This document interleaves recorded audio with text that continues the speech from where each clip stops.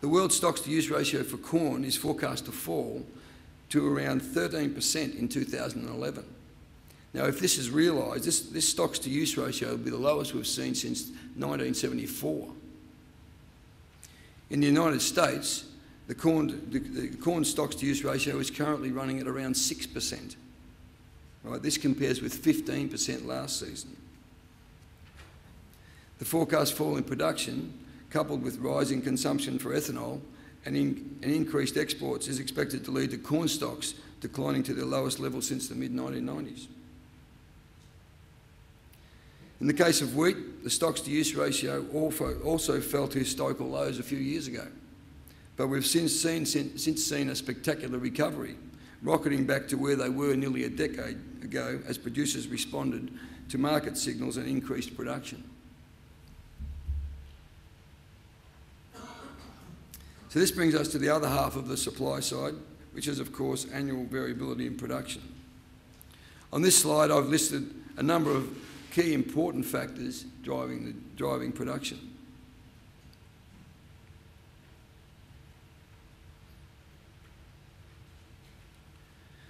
Now, this chart clearly illustrates the variability that we've had here in Australian production over the past couple of decades. While trending upward, winter crop production has been extremely volatile, fluctuating from record highs to lows and back again very quickly. Changes in seasonal conditions have played a large part in shaping this aspect of the rollercoaster ride. Other countries have also faced fluctuations in production brought about by extreme weather events. There's no doubt that changes in production do influence markets.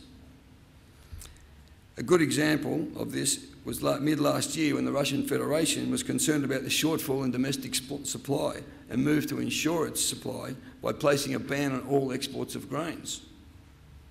Now this slide shows how production of wheat in Russia has been rebuilding since the early 1990s. In particular, note the increase in exports, which is the red bars, and how the banning of all exports effectively takes out about 20 million tonnes off the world market. Now, this is roughly equivalent to Australia's total wheat production. Combined with low production in other parts of the world and flow-on trade effects caused supply on the world markets to be tight, which undoubtedly contributed to uncertainty of supply and the high prices of recent times.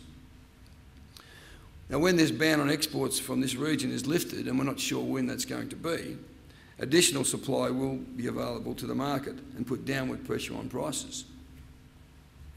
If these extreme weather events are more likely to occur in the future, something that's probably being discussed right now in the Royal Theatre, wild fluctuations in production are likely to continue, and we will see situations like this develop more in the future as individual countries become concerned about their food security.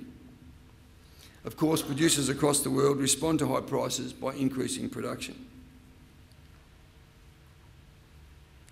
Now, yesterday we heard how rapidly evolving technologies were influencing the way producers approach their businesses.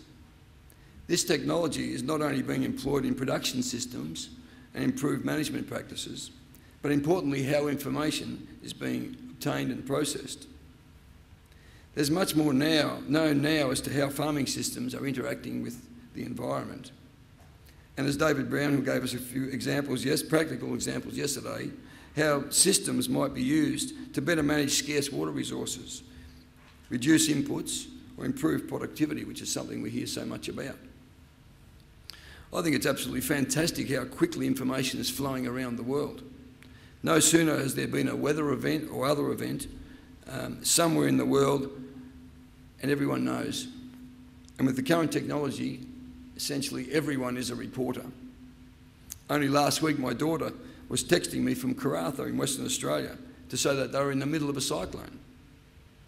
Of course, the important thing is how we interpret this information.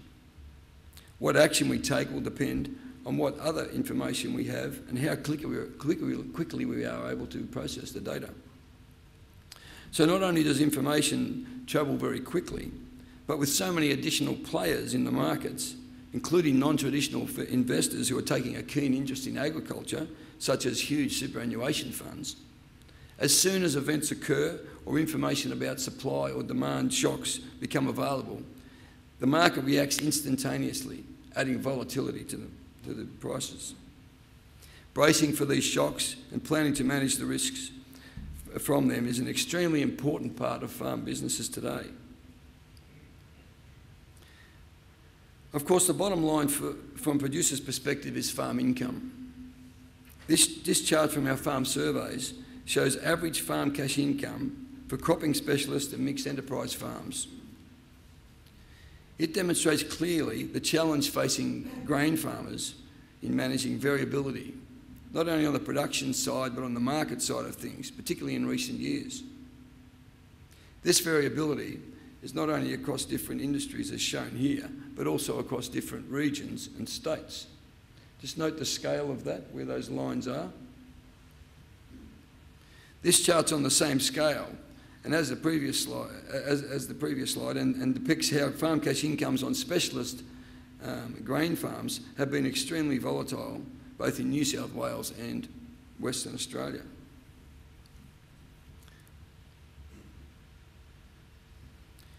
Now, our farm surveys also give us some indications to how farmers might be responding to this variability.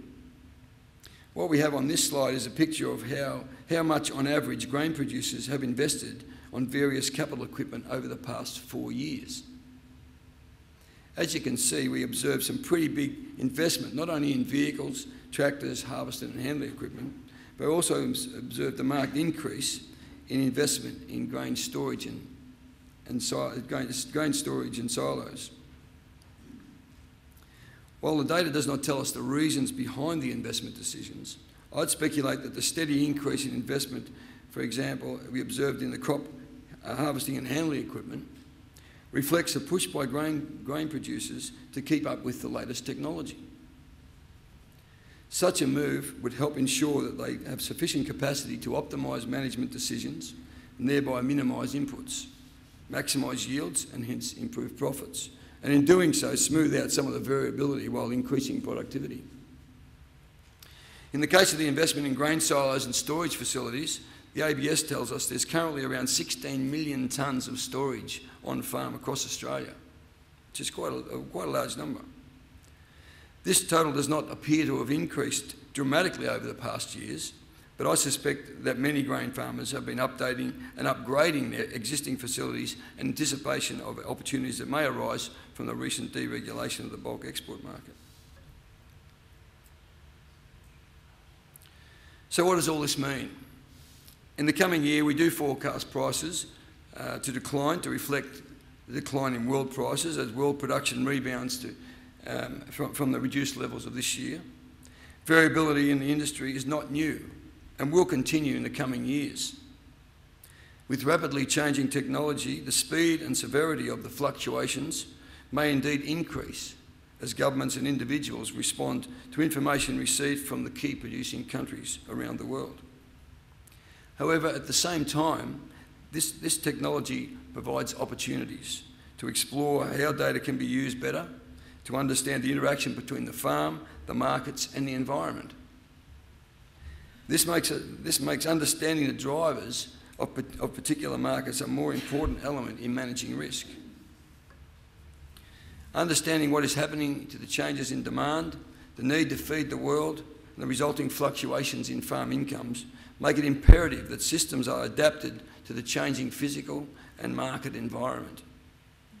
Investment in research and development, I think, play a critical role in developing future varieties and systems.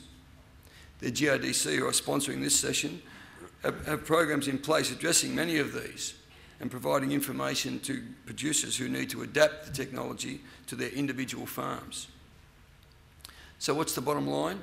If we can better understand the market drivers, improve systems both on and off farms, we'll be in a far better position to manage the risks and thereby brace ourselves for the dips and turns of this roller coaster, avoid injury, and most of all, enjoy the ride. Thank you.